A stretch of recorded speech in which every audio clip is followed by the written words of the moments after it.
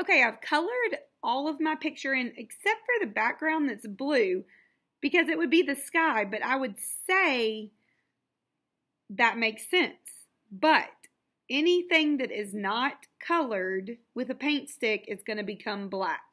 So where you have your chalk lines, that's going to become a black outline. Right here on the blue, it will become black if you don't paint it blue. So I just wanted to be clear with you guys.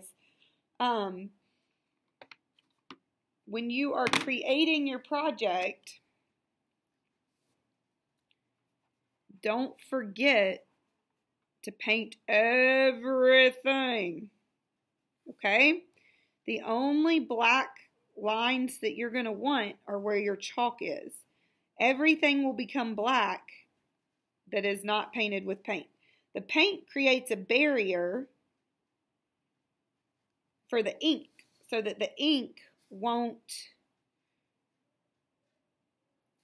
go through the paint. But if you don't have something painted, if you have a big block of something that's not painted, it is going to end up being a big block of black. So, you want to have a lot of detail, but you can't have too much tiny detail because you've got to be able to paint it in. So if you've noticed, I've tried to keep pretty big spaces so that I can easily use these paint sticks. These paint sticks don't really have a point. They're pretty thick. So you can't get into small, teeny-weeny spaces with them. Now, in order to clean up, because you can see that there's chalk everywhere, I will give you a wipe. You need to take your paint stick and roll it down just like you would a glue stick, just like this. Roll it all the way down. Snap the cap on it. I have a green right here. Someone did not roll it all the way down, and here's what happens. It gets stuck in the cap.